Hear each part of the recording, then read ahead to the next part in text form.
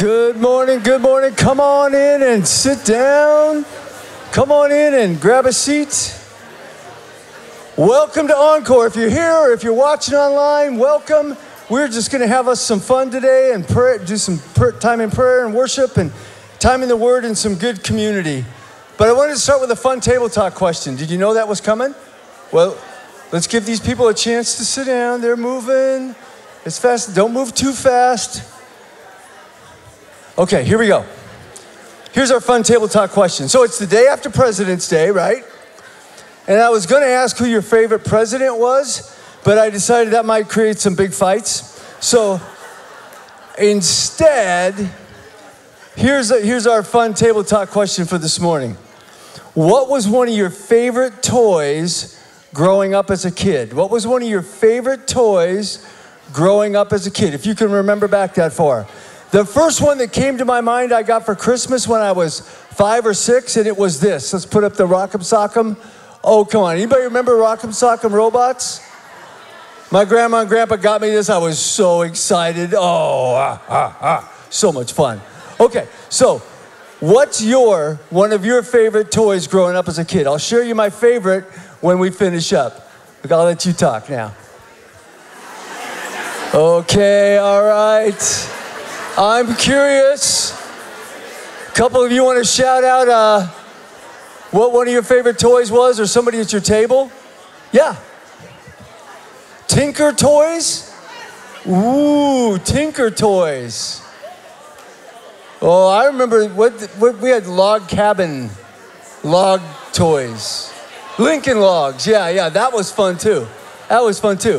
Okay, couple more. Yeah. Gilbert Erector set. Gilbert Erector set. So you like to build things? Couple of kind. All right, okay. You're not sure now, okay. One more. Yeah.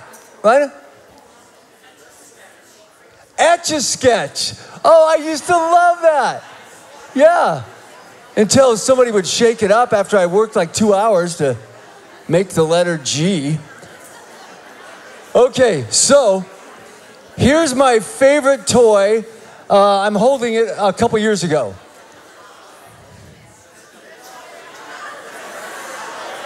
Okay, it'll take you a while to get the joke. All right. You'll shoot your eye out. All right, yes. But I I totally remember when my grandpa got me a Red Ryder BB gun for Christmas, and my mom was freaked out.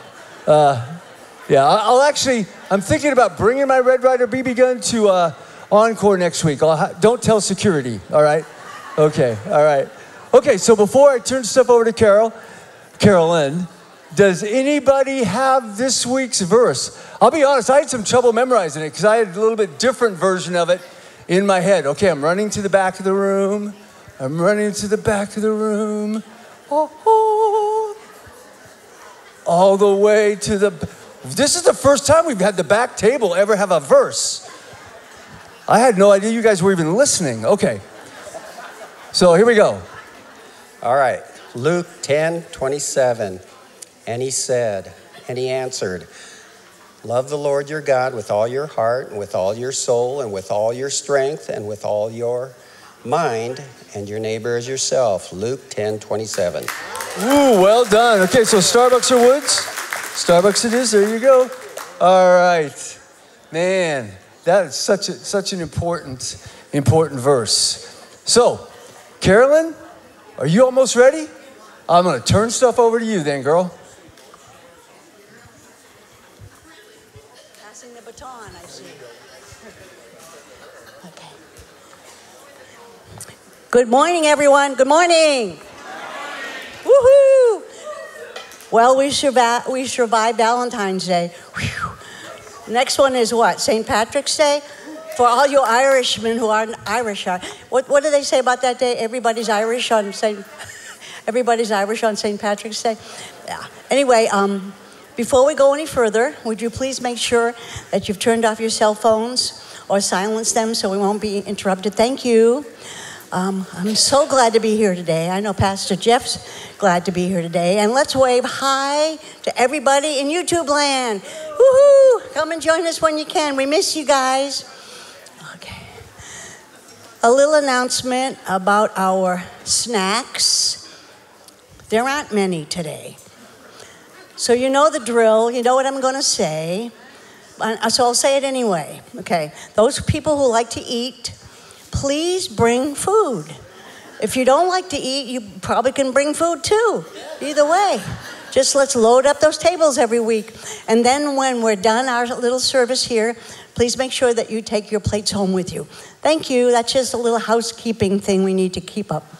All right. So I have a first-time visitor here today. As a matter of fact, it's a couple.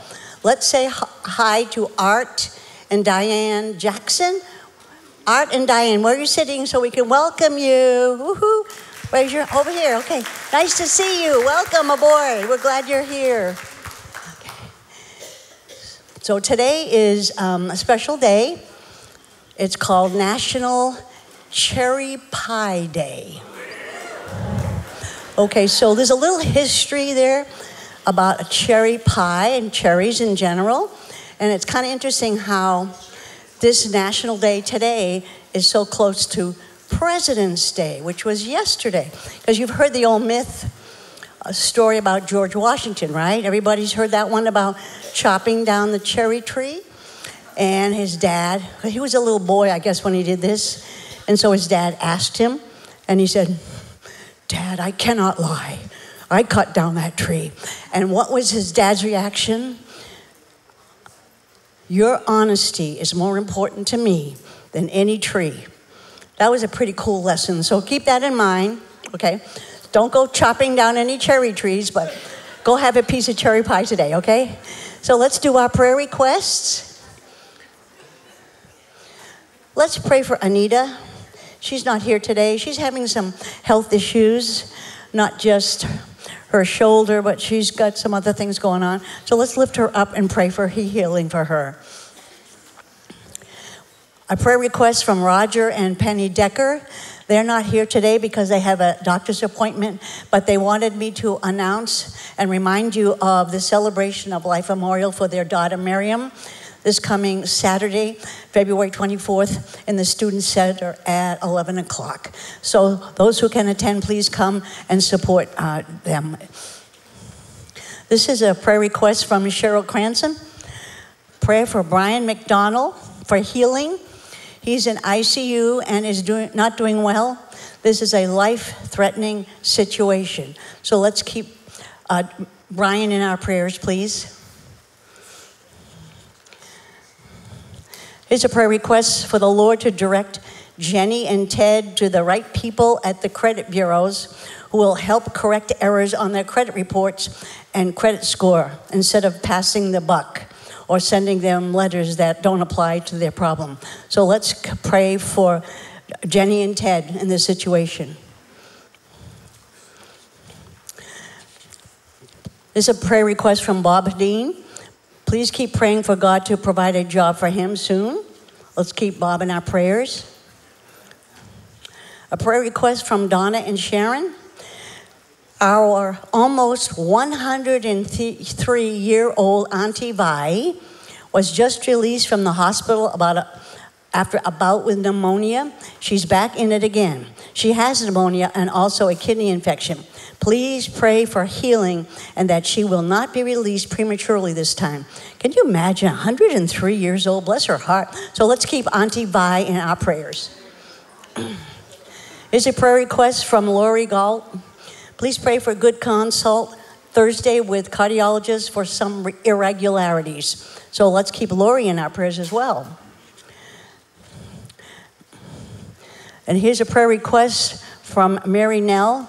Please pray for Maggie's surgery at 1:30 today.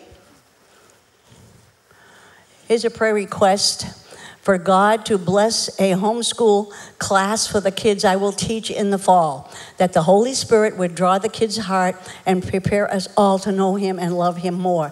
That's a great prayer request, so let's pray for that person. Here's a prayer request. please pray for my husband. I think it's Trig Enger. He is going for knee surgery tomorrow.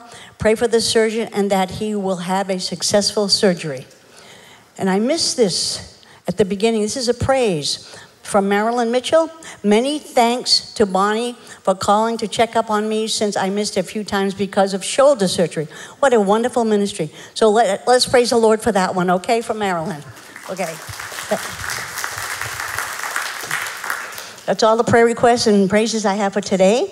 So I'm asking Larry Burnell, would you please come on up and pray for us? And please continue to pray for Israel's peace and for our country and for our leaders to lean on the Lord's leading. Thank you very much. Love you guys. God bless you. Love you most. Let's go ahead and pray. Thank you, Lord, for this new day you've given us together. And we ask your blessing over Encore this morning and to take care of the needs of those that have been held up before your throne, Lord. We trust them to you, Father. And we know you've been good to us. And we just ask your blessing over Pastor Jeff's message and over our worship. And it is good to be in your house. And we just thank you in Jesus' name. Amen.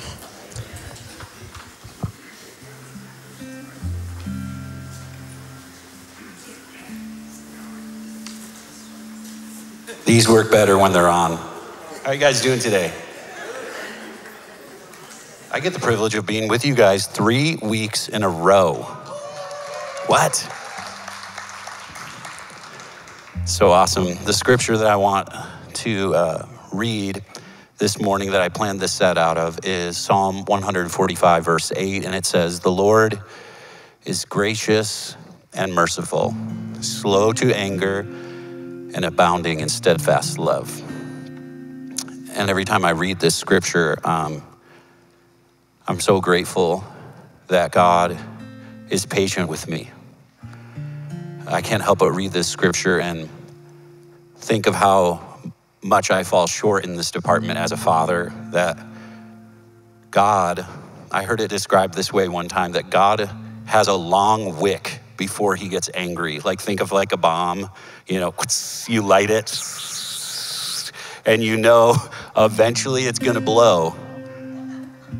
But God has a long, long, long wick. It takes a long time before God gets so angry that he's going to act. And one day, friends, I don't want to make the mistake of thinking God's never going to pour out his wrath on sin. He will one day. In fact, for those of us who are in Christ, he's already poured out his wrath on our sin, when he poured out his wrath on Jesus Christ, when he took our place. But we serve a merciful and a patient God who's slow, so slow today to get angry. In fact, sometimes in my prayers, I'm like, God, why are you taking so long to act in this area? And the scripture tells us, because he's not willing that any should perish, but that all should come to repentance. So his patience is actually an act of his mercy. So let's stand to our feet. I've got some songs that I want to sing, and I don't know what situation you're coming into this room with. Maybe you're struggling with some sin, and you need to hear that we serve a patient and merciful God. Maybe you're struggling with sorrow. Maybe you're struggling with frustration with God himself. The good news is we serve a patient and a merciful God. So this first song is actually a call to ourselves. And it simply says this: "Bless the Lord, O my soul. O my soul, worship his holy name. Sing like never before, O my soul. I'll worship your holy name." And the reason why I love this song is that sometimes you don't actually feel like blessing the Lord, and you got to tell yourself, come on, self, it's time to bless the Lord. Just come on, self, I know you're struggling. I know you're struggling in sin. Come on, self, I know that you're suffering. I know that you're hurting. But it's time to bless the Lord. So let's do that this morning. The sun comes up, it's a new day dawn. It's time to sing your song again. Whatever may pass and whatever lies before, let me be singing when the evening comes. Come on, let's bless the Lord. And bless the Lord, oh my soul, oh my soul. Worship his holy name. Sing like never before. Oh my soul, I worship your holy name. Come on, he's rich in love and slow to anger. You're rich in love and you're slow to anger. Amen. Your name is great and your heart is kind. For all your goodness I will keep on singing. Yes, I will. Come on. 1,000 reasons for my heart to find. And bless the Lord, oh my soul, oh my soul. And worship his holy name. Come on, church, sing it. And sing like never before. Oh, my soul, I worship your holy name. Your holy name.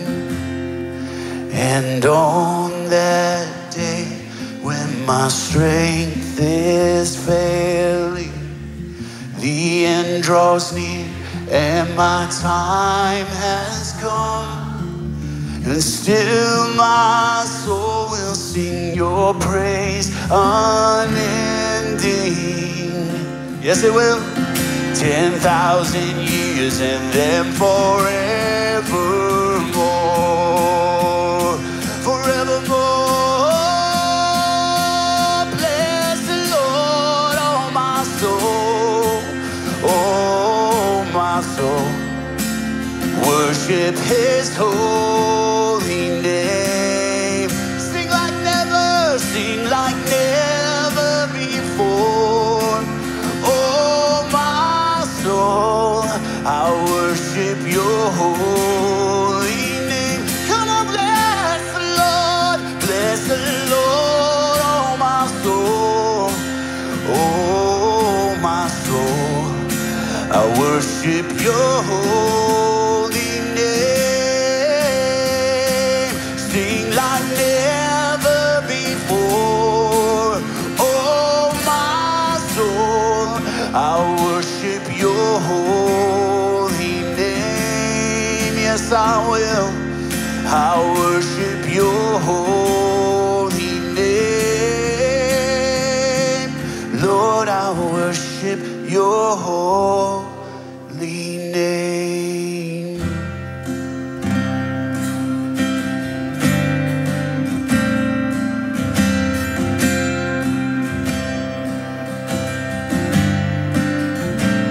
I count on one thing.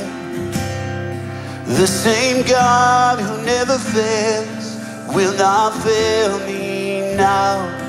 You won't fail me now in the waiting.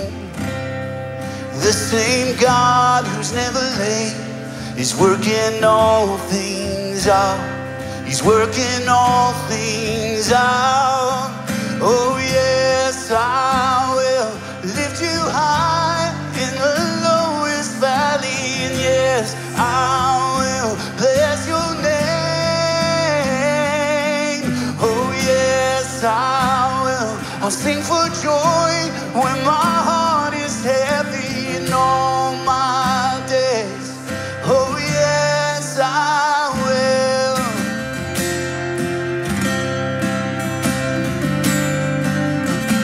And I count on one thing. The same God who never fails will not fail me now. You won't fail me now and even in the waiting. The same God who's never late is working all things out. You're working all things out. Come on, sing this. Yes, I will lift you high in the lowest valley. Yes, I will bless your name. Oh, yes, I will. I'll sing for joy when my heart is heavy all my days. Oh, yes, I will. For all my days. Oh, yes, I will. And I choose to praise, to glorify the name of all names. Nothing can stand against, and I choose to praise, to glorify the name of all names. And nothing can stand against, and yes, I will lift you high in the lowest valley, and yes, I will. I'll bless your name, and yes, I will. I'll sing for joy when my heart is heavy in all my days. Oh, yes, I will, for all my days. Oh, yes, I will.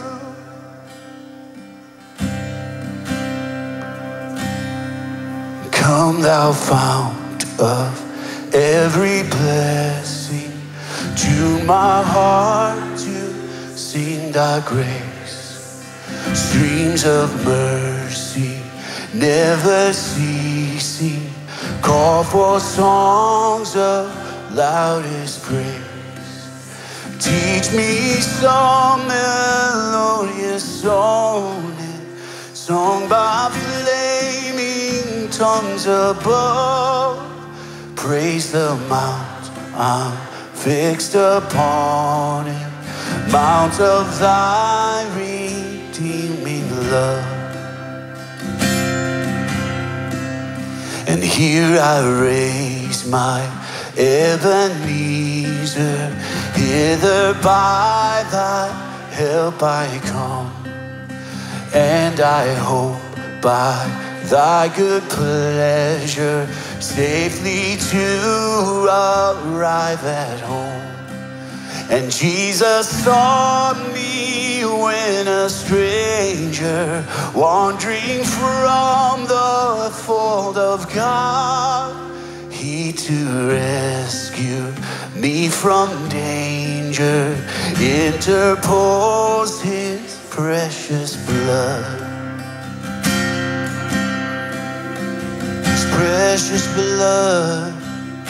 Come on, oh to grace, and oh to grace, how great a debtor daily I'm constrained to be.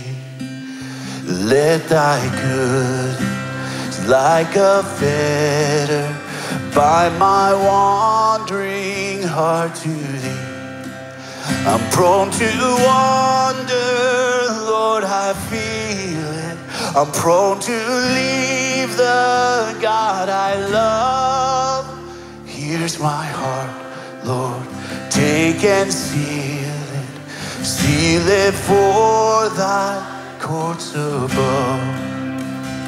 Let's sing prone to wander. Prone to wander, Lord, I feel it. Prone to leave the God I love. Here's my heart, Lord, take and seal it for thy courts above. Stay in this attitude of worship and go ahead and have a seat. I want to think about that scripture one last time and think of some of those words from that hymn that we just sang. That song has the word, it says, Let your goodness like a fetter bind my wandering heart to thee. And a fetter is like a chain or a rope. And in the SEMO house, we have a puppy. And boy, is that puppy prone to wander. You're like, this is awesome. I come to church and I get compared to a dog. This is great. But it's true that when we go out on a walk, we put a leash on that dog to keep that dog close to us. Because the truth is that little puppy, our dog's name is Penny, she's not smart enough to realize when she's in true danger. Because if we didn't have that leash on her, she'd run out into the road, she'd chase this, she'd chase that, and she'd put herself in severe harm. And so that leash actually functions as a form of protection. And that's the way the love of God is for us. Because the truth is, we are so prone to wander. But we serve a Lord that is gracious and merciful and slow to anger. Isn't that good news? And he's abounding in steadfast love. And so I thought it would be appropriate this morning to just bow our heads and maybe even for you to confess, what is the thing? What is that thing that so often you wander away towards? Confess that to him right now.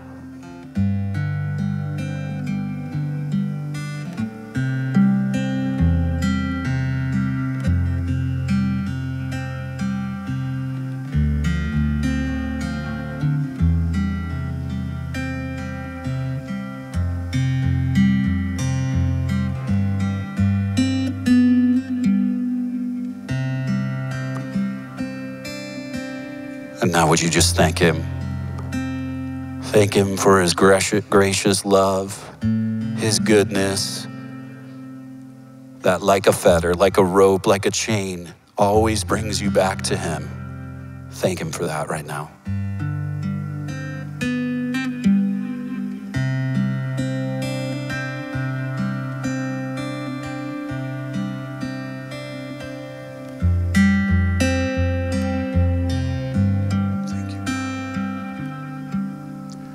Thousand generations falling down in worship to sing the song of ages to the Lamb.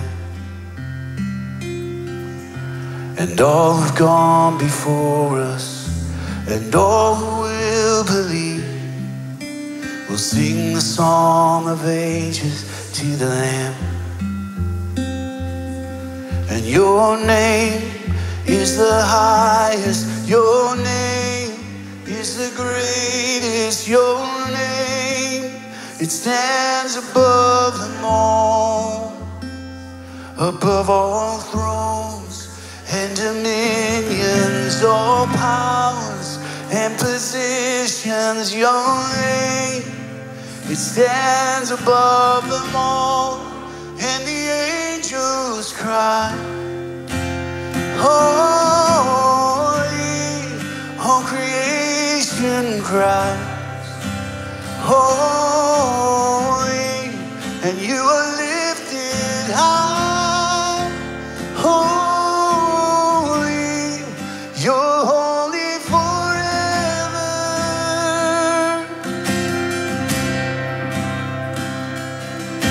And if you've been forgiven, and if you've been redeemed, then sing the song forever to the Lamb. And if you walk in freedom, and if you bear his name, we'll sing the song forever to the Lamb. We'll sing the song forever and amen. And the angels cry. Come on, sing this. Holy, all creation cries.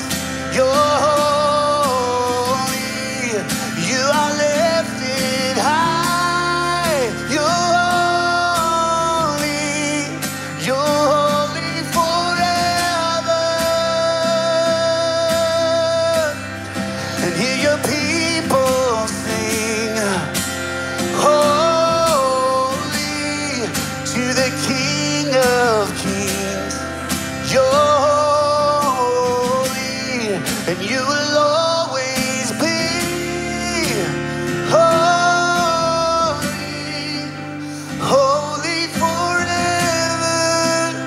Come on, your name is the highest. He's the greatest.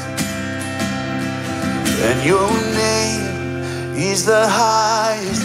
Your name is the greatest. Your name, it stands above them all.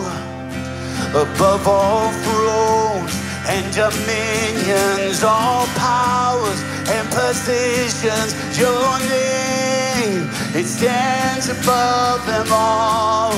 And Jesus, your name, He's the highest. Your name is the greatest. Your name, it stands above them all. Above all thrones and dominions, all powers and positions. Your name stands above them all. And the angels cry, holy.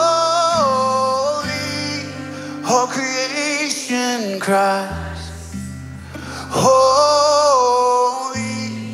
You are lifted high. Holy, holy forever.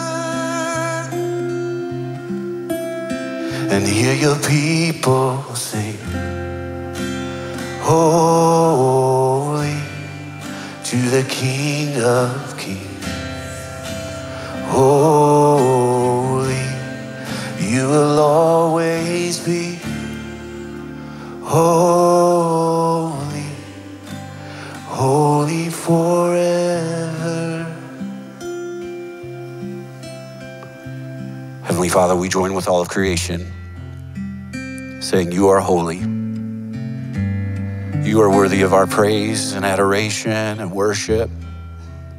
And we're so grateful that you are a God that is so patient and compassionate and slow to get angry.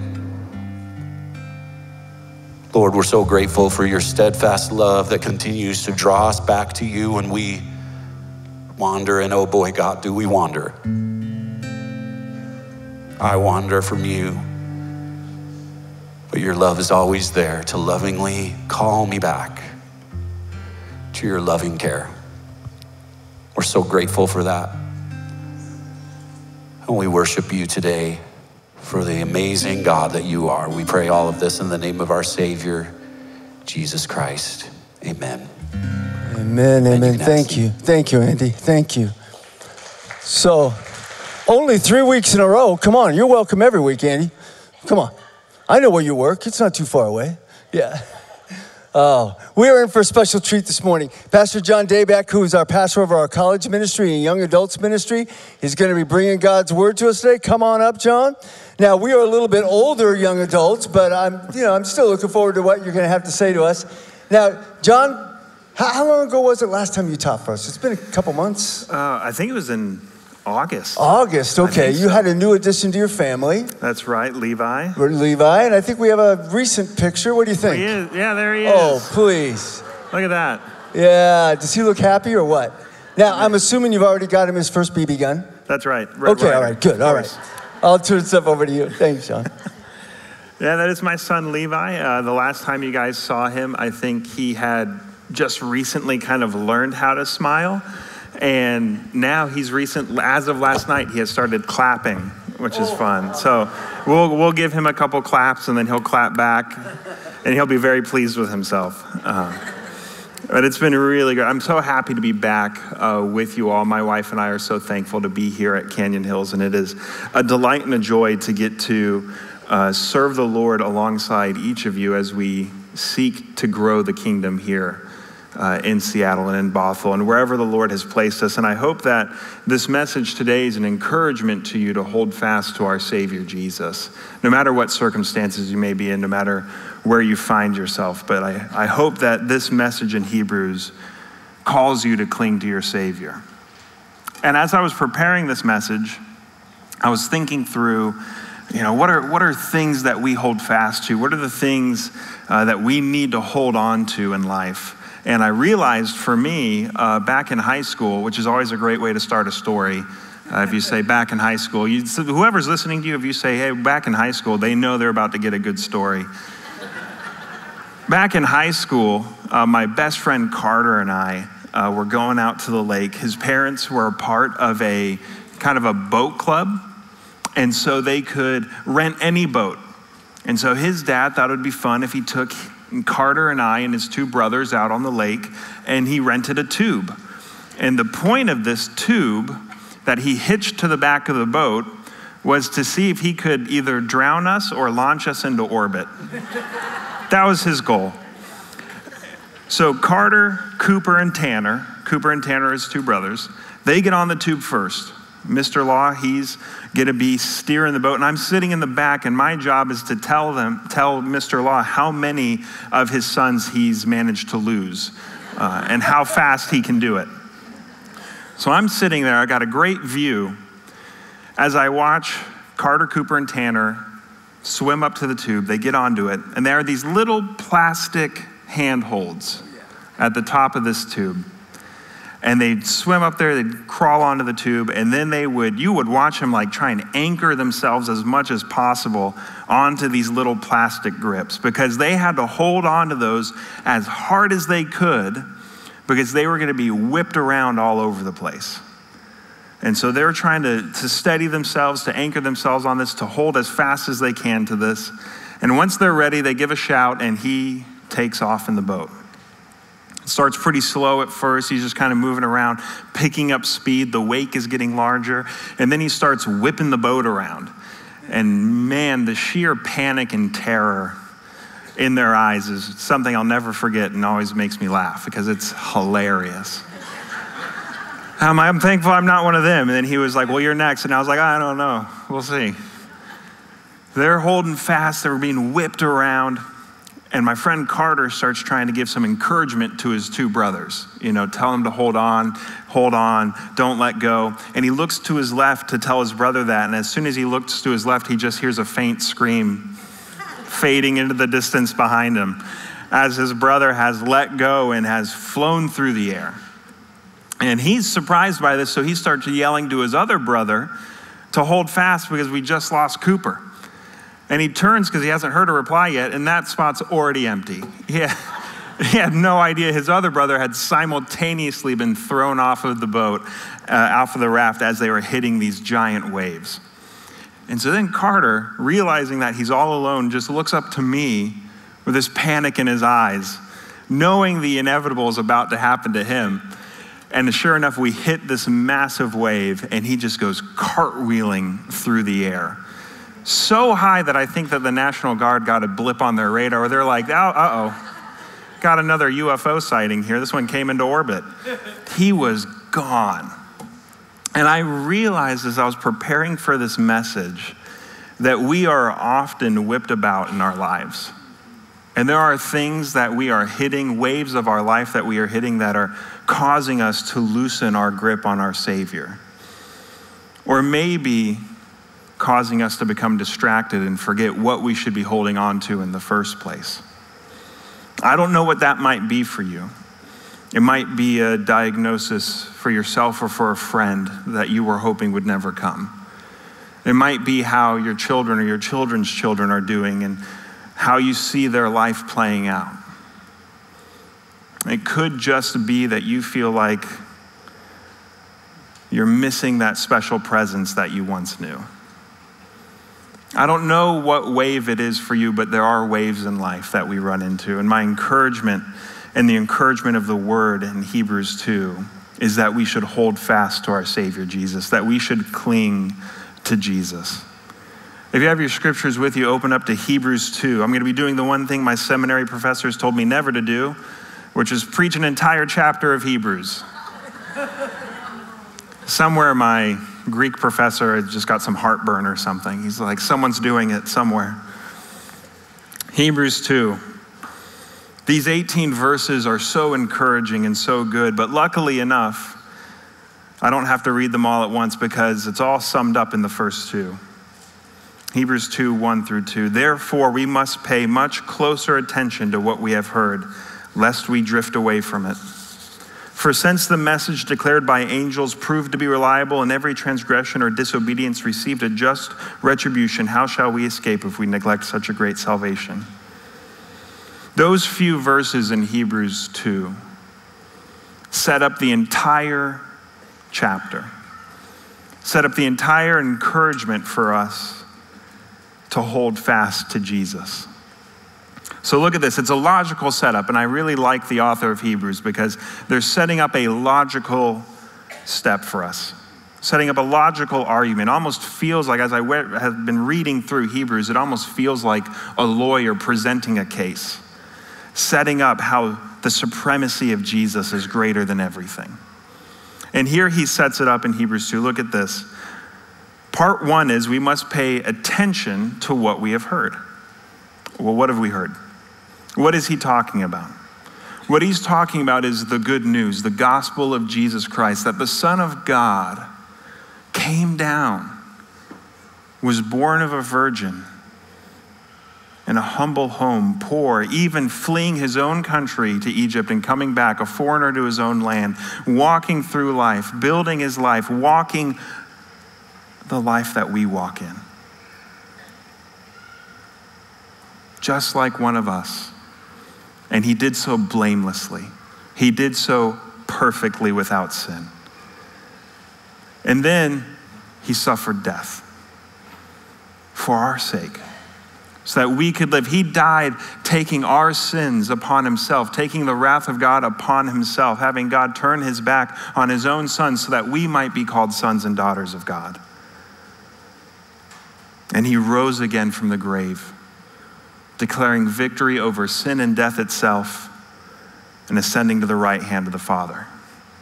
And he will come again. That is the good news. That is what we have heard. That is what Hebrews is saying we must pay close attention to, that message. And if we pay attention, we will not drift away. What does drifting away mean?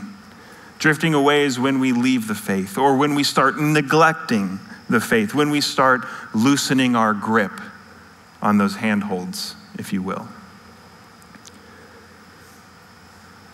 We must pay attention to what we have heard, and if we pay attention, we will not drift away. And so, logically then, to not drift away, we must hold fast. We must cling to Christ. We must hold on to Jesus, our Savior. That is the whole setup for Hebrews 2.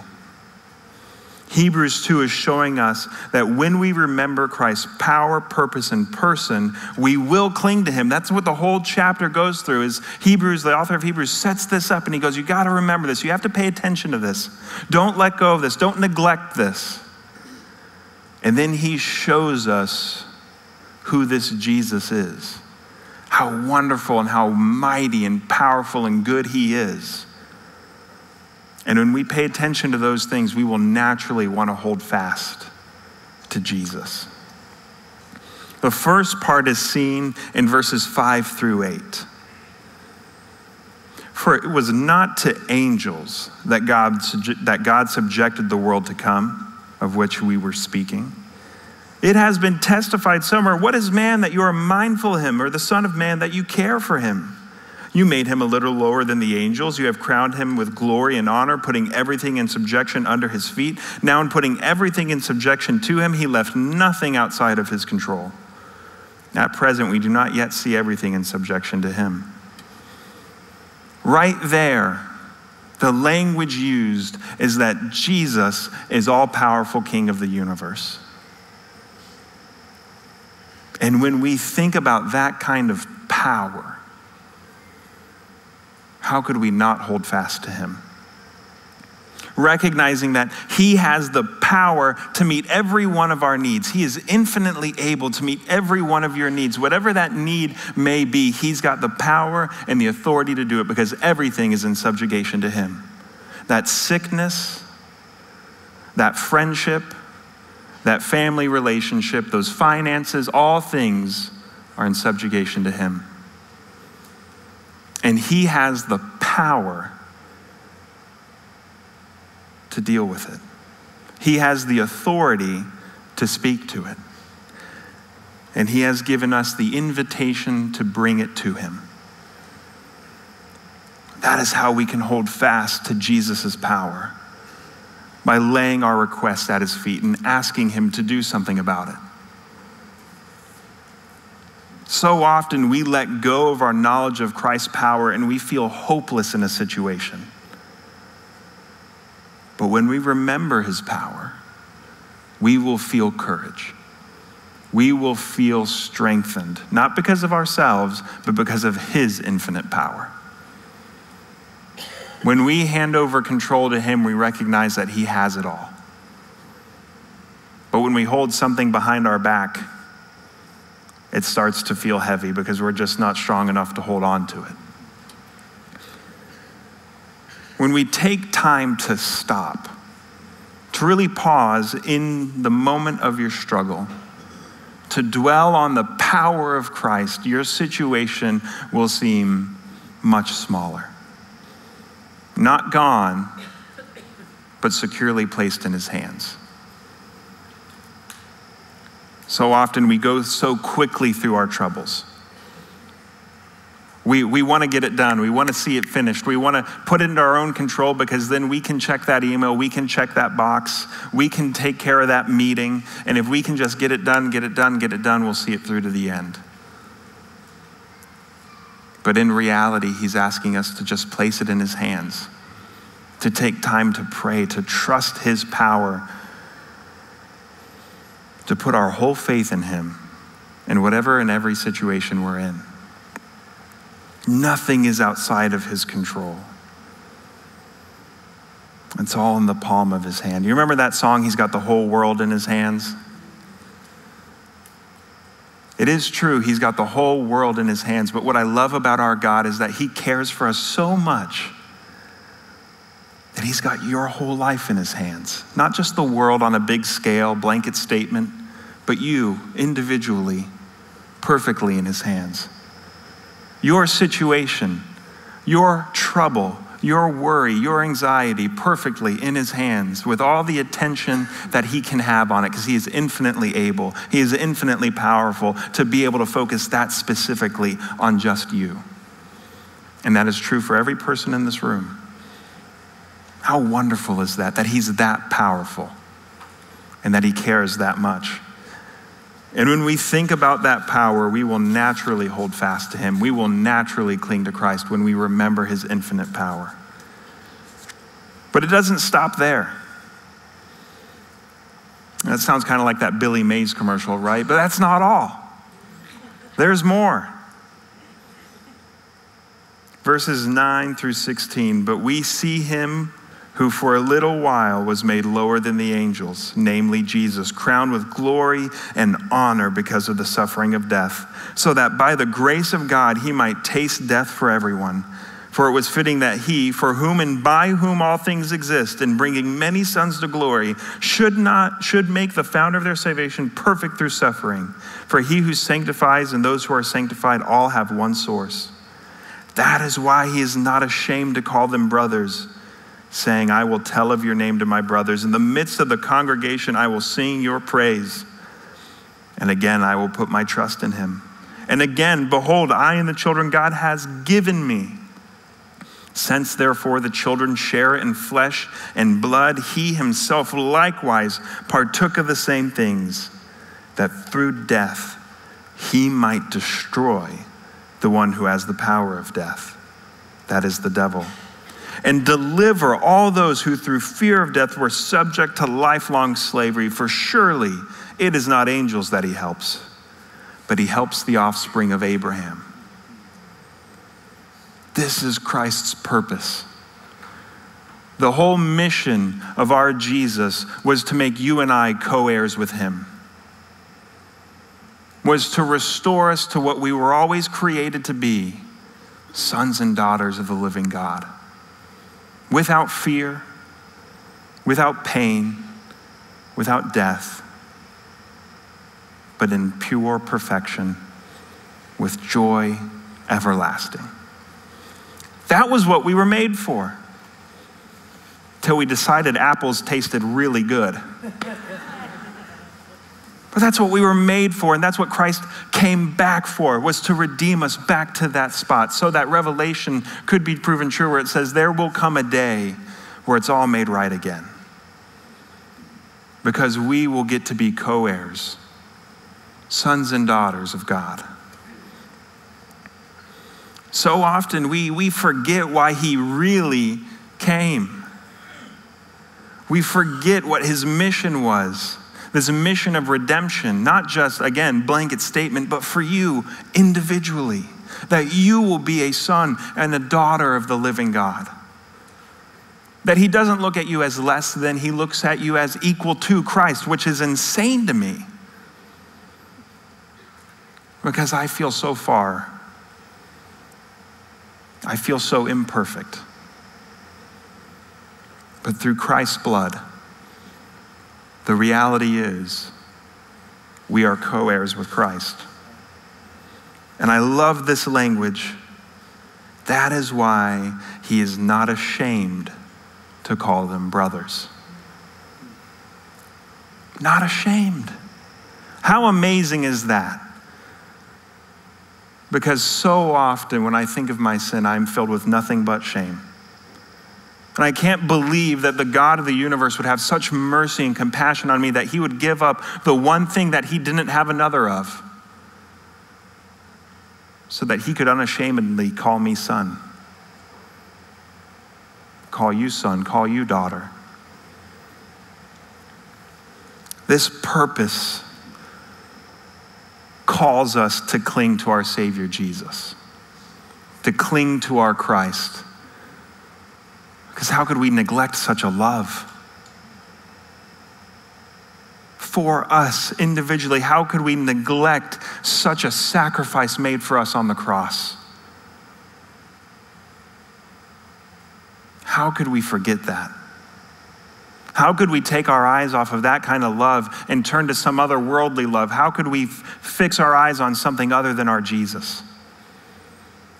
When we remember this purpose, when we remember what he has done for us, then we will cling to Christ.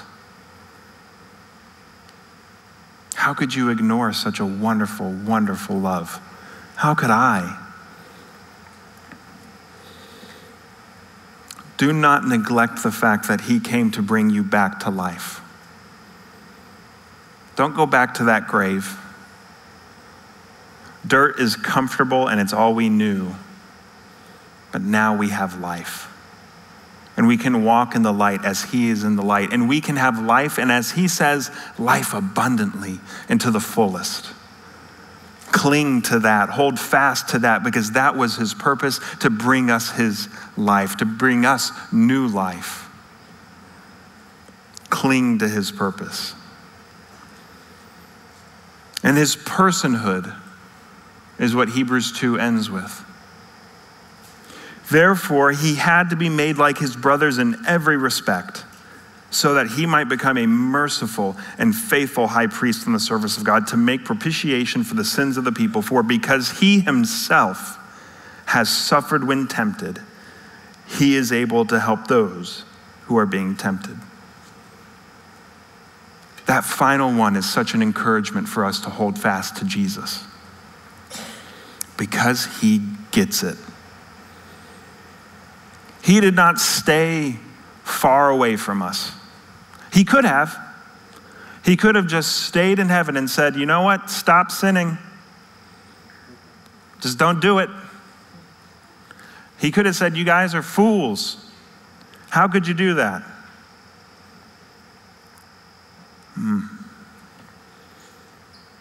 What did he do instead? He experienced everything that we experience, so that we would know that our Savior understands our struggle. He knows exactly what it's like to have family abandon you. He knows exactly what it's like for his friends to let him down. He knows exactly what it's like to fear and to hurt. He knows what it's like to sweat to the point that he sweated blood. He knows what it's like to be obedient even when we want something else. He understands us, doesn't he? He was even tempted. just as we are tempted. His personhood is such an encouragement. When we know, when we think about, when we dwell on, and when we know that he gets it, that he knows exactly what it's like to walk as us, we will hold fast to him because he's trustworthy, because we know that he sympathizes with our weakness. He understands us. And he's patient. He doesn't get angry with us. He doesn't get frustrated when we struggle. He says, oh, I know. Bring it to me. Bring it to me. You saw a little picture of Levi there. He started crawling about a month ago. And he struggles and he struggles. But I don't get upset when he falls over. I'm proud of him. I know what it's like to become frustrated with a situation. Levi, he gets frustrated with his situation and he starts to cry a little bit. I don't get upset with him for that. What do? I pick him up and I hold on to him because I get it. If that is true with me, a sinful father, how much more so is it true with our perfect Father? And through Jesus, he gets it. Jesus walked this life like we walked it. He has experienced the whole range of human emotion for the exact purpose of being a merciful and faithful high priest for us. Again, he did it for us, motivated by a love for us. How incredible is that? That his desire would be to be a merciful and faithful high priest, and so he understands that he has to be made like his brothers in every respect, like his sisters in every respect, so that we could hold fast to him knowing that he understands what it's like. Now, if you've been watching closely, you'll notice that I skipped a few verses in Hebrews 2. I skipped verses 3 through 4 because I figured that's actually a really good place to end the message.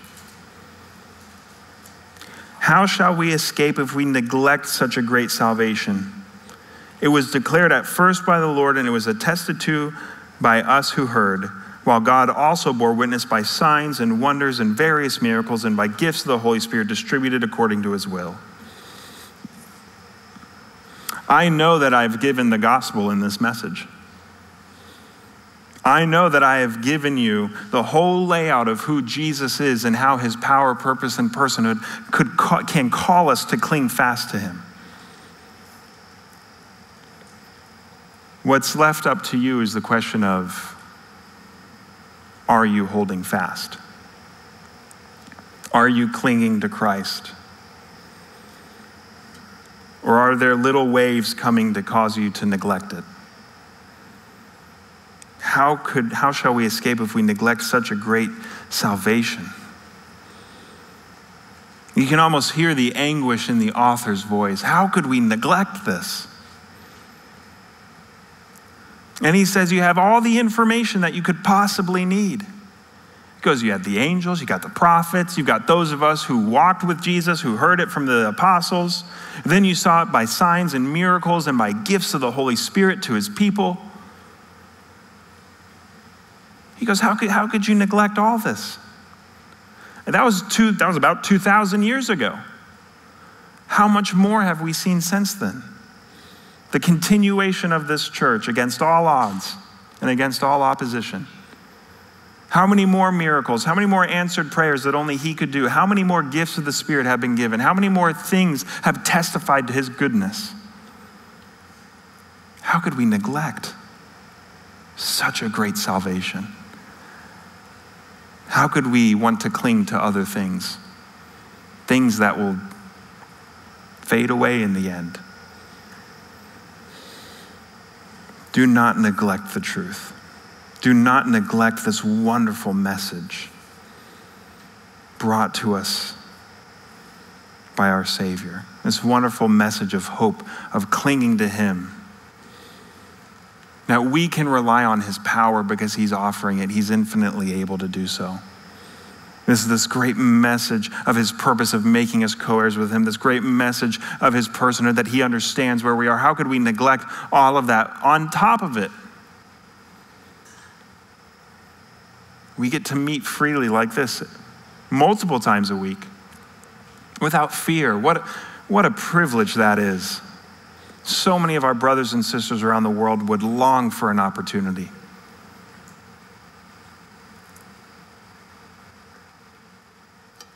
Jeff's email is publicly listed. You can email him any question you want anytime. So is mine also, but his also. Wait a second. But honestly, we have the joy that we get to walk alongside you. We can help answer any question. We can meet any prayer. We can pray with you. We can walk with you. We can talk with you. We can help point you to the Lord in a time of trouble. You have the entire internet at your fingertips. In your pocket or at home, you could Google any kind of verse. If you're thinking, oh, where is that? I'm not quite sure. You can look it up at any time. You can take whole classes about Scripture online. There are free seminary courses. I wish someone had told me that like a few years ago. That would have been nice. We have no excuse to neglect such a great salvation. Yet so often, that wave just seems too high. We're on that tube of life and we just think, gosh, I don't know if I can anymore. What tempts you to neglect? Maybe it's the people in your life. Oh, if you only knew the people that I had to deal with, you'd understand why I'm letting go a little bit. Well, Jesus had to deal with Judas, and he was still patient. And he didn't lose sight. Maybe it's pride. We live in a culture that is very individualistic. I remember in the short time that I was in the Army, one of the things our first sergeant loved to say was, pick yourself up by your bootstraps. You got an issue? Figure it out yourself. That's our culture. Fix it yourself. We have the pride of thinking that we can solve every problem alone. Don't let that bleed into your faith. Because it's all on him. It's all about surrender. Don't neglect this wonderful, wonderful Jesus because of some pride. Don't neglect his power because you have the pride that you can do it yourself. Don't neglect his purpose because you think you can save yourself. Don't neglect his personhood because you think that you're an island in and of yourself. He gets it. Don't neglect the truth. Or maybe it's some sin that you've hidden deep in your heart. If anyone ever knew about this thing, or if I ever confessed it to the Lord, then he would surely put me away. Do not neglect the truth that he is unashamed of you. That he saw every one of your sins, past, present, future, and he looked at them and he did not flinch, and he took the cross for your sake. Do not neglect that. Don't let sin pull you away from holding fast to Christ. He is faithful and just to forgive. His mercy triumphs over judgment. How wonderful is that? Just like Andy said, he's got a long wick. Don't let some sin prevent you from knowing his mercy and his faithfulness to forgive. Or maybe you feel a little too busy. There's a lot going on. You got a lot of things to do, and at the end of the day, you just want to relax. You don't want to do anything. And so we fill ourselves with entertainment or busy work. And so often that pulls us away from our Savior. It pulls us away from holding fast to him as we try and put a million things into our hands, as we try and juggle a million little balls of our life. Don't become so busy you forget to hold fast to your Savior. Now, this is all well and good to say cling to Christ, but how do you practically do that? I'm so glad you asked. Great question.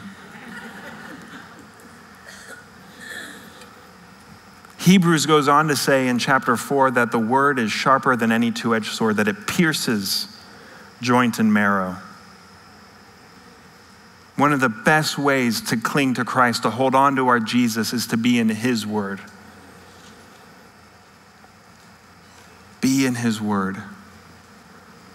Be in his word. Be in his word.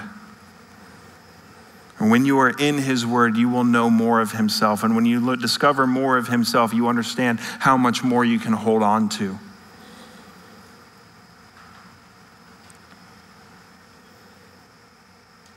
You may not know what tomorrow holds, but if you know the one who holds tomorrow, then you're fine.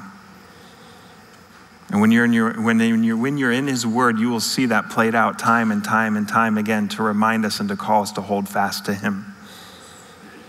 Be in prayer. My goodness, I know that this is a room of prayer warriors. Man, I love that. I wish more of my young adults would understand what you do about the power of prayer. Pray, bring the request to him. So often the things that pull us away are because we're not willing to bring it to him in the first place. That is another wonderful way to hold fast to our Savior, is to bring him the request. He's got the power. Ask him to do something. I'd be really frustrated if Levi came to me, and he can't talk yet, so I'd be really scary if he did. But later down the road, if he came to me and said, I wish you would have done this 3 months ago. I'm like, why didn't you ask? I would have at least considered it. And if it was something genuinely good, I would have given it to you. And if it wasn't good, then I would have found the better thing. Maybe not in your timing, but in the timing that was best for you. How often do we go to the Lord and we say, why didn't you do anything? And he goes, why didn't you ask? Why didn't you ask? Be in prayer. Make the request. Be in fellowship. What a beautiful room this is. As Hebrews again goes on to say, do not neglect meeting together. Fellowship is such a wonderful way for us all to hold fast to Jesus together. You don't want to be on a tube by yourself like Carter found out. You want that person to your left and your right that you can get encouragement from, to keep holding fast. So keep meeting together. Not just on a Tuesday morning or a Sunday morning, but as often as you can. And again, the internet. Mixed bag sometimes. It can be a blessing, can be a curse, but focus on the blessing, that it can allow you to be a prayer partner with anyone you need, with a friend who couldn't make it. You can check in on them at any time. You can be asking for prayer requests at any time. You can use the internet for good, as hard as that is to believe these days. But you can.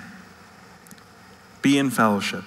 And finally, the one that I think is so important that we so often forget is confession. Take time to confess. It's like prayer in a way. The Lord already knows, but in prayer he says, I want you to be a part of the process. Bring the question to me so that you can see me work specifically. Right? He invites us into the process. And confessing, he invites us into the process. He already knows the sin, but he invites you into the process of redemption and restoration to himself. So take time to do that. And when you bring that sin and you feel his forgiveness and you see his mercy played out, you'll hold fast to him all the more. You'll hold fast to him all the more. We know all of these things probably intellectually. You've heard this message probably a million different ways. But allow it to make the journey from your head to your heart. It's not a far one, but it seems impossibly long sometimes.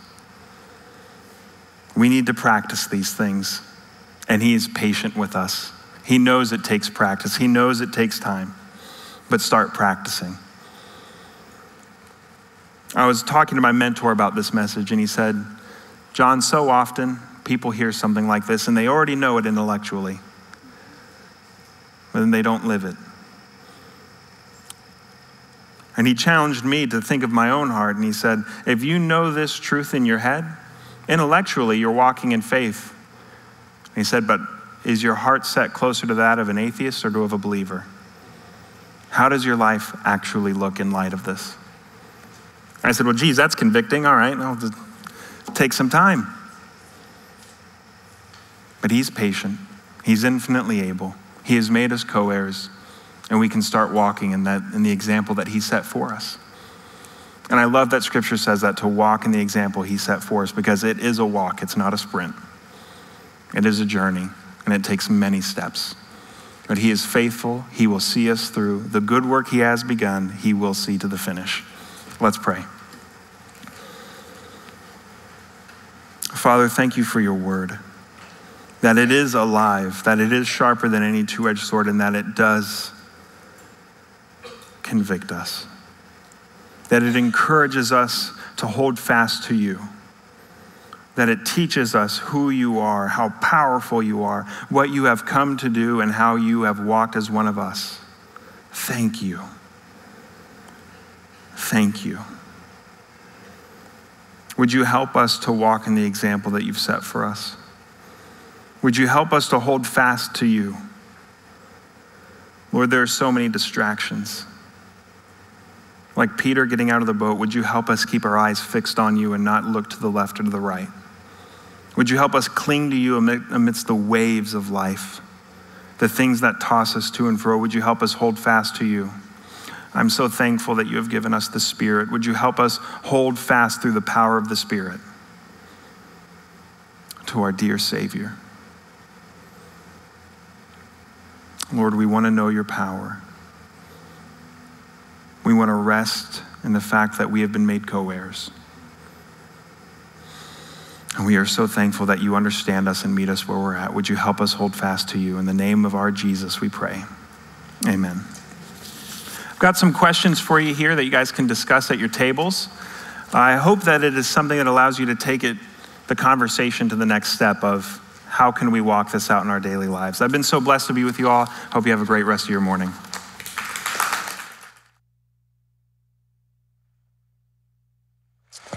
Okay, so it's time for a little talk around the table. Here's question number one.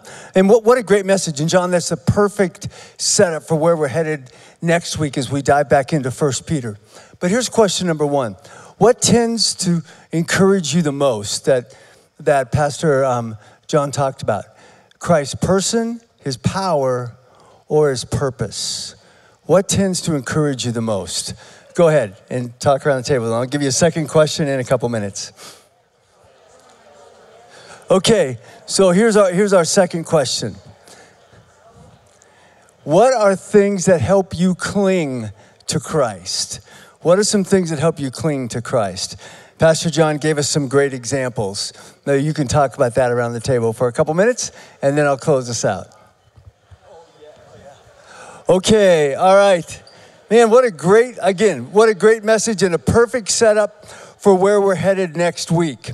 Now, here's the primary truth about Jesus that we have to cling to. And it's our memory verse for this week, John 14:6. And these are Jesus' words himself. We can put that up on the screen. Let's say this together. John 14:6. Jesus said to him, I am the way, the truth, and the life. No one comes to the Father except through me. John 14:6. That is the truth we all have to obviously cling to. Now, if you didn't pick up your February newsletter yet, you can get one on the way out. I just remind you to look at the screen before and after the service for our announcements. A couple big things we want to remind you about. First thing is this. Friday, March 8th. Are you ready for this? At 9 o'clock, we're getting together for pancake breakfast. And it costs $12 because we got to pay for it. And you can sign up online or at the table over there. But we're going to have some pancakes and bacon. Exactly. Bacon makes everything better. So anyhow, there you go. And then the second thing, just a little early heads up. We are going back to the tulip fields up in Mount Vernon and enjoying the blooming tulips. But not for a little while. We're going to be jumping on the bus, I think April 17th. If I got that right, April 17th. We'll give you some more info later. And next week, I'm sorry, but I'm back on. And we are going to be looking at the War of the Worlds that we see in 1 Peter 2, verses 11 and 12. It's such an important message. I'd encourage you to come ready to be convicted by God's word, and don't come alone. Bring somebody with you. So good to be able to get together with you today. And we'll have a couple of our prayer team members up front if you'd like to be prayed for after the service. But again, John is hanging out in the back of the room. Thank you so much, Pastor John. You did just an awesome job. Thank you. Yeah. We'll see you next week.